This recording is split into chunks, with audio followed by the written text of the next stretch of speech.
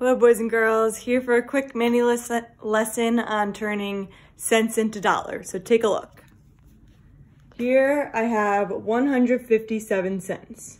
All you need to do is find the end of the number. All the way to the right you put a dot, and you're imagining that dot traveling over one number, two numbers. So it travels over two spaces, and then you get to take off the cent sign, take off that line, and that dot becomes your new dot for dollar sign, which is an S with a line through it. You can put two lines if you want. 1.57, $1.57. Let's try it again. 262 cents. We find the end of the number, jump over one, two spaces. That's our new decimal point.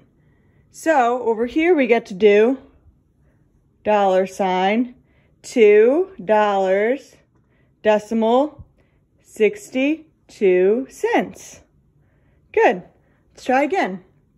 341 cents.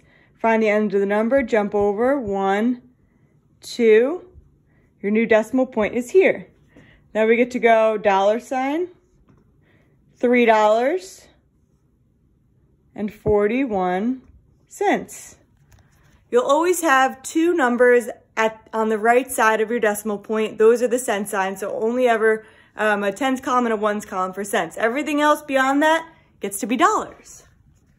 So $1.57, $2.62, $3.41.